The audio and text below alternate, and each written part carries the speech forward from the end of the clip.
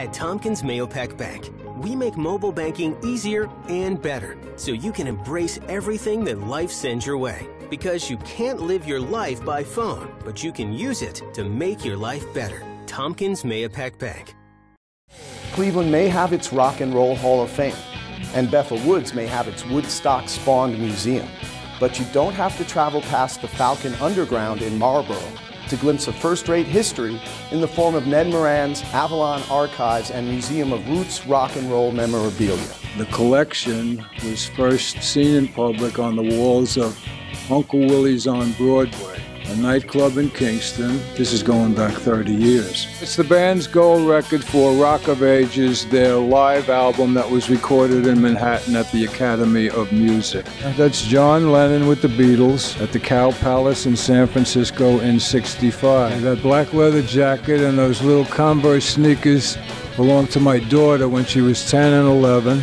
And she wore that to a Bob Dylan concert I took her to at Madison Square Garden around 2000. I always had a love for music, and when I was a kid I would collect 78s, and then I got into 45s. And then albums started to come into my collection, I guess in the late 50s.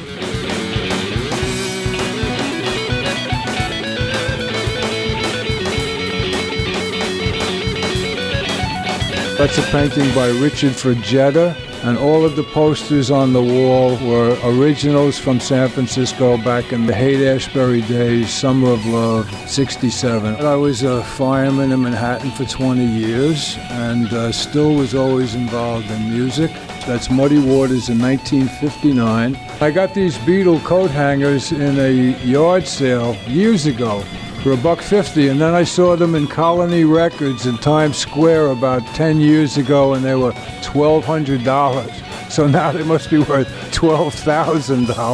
Elvis by a fellow named Michael D'Antorno, who is a wonderful artist that lives in Beacon, and that's signed by 4 of the original members. Bowie, Iggy, and Lou Reed at the Dorchester Hotel in 1972.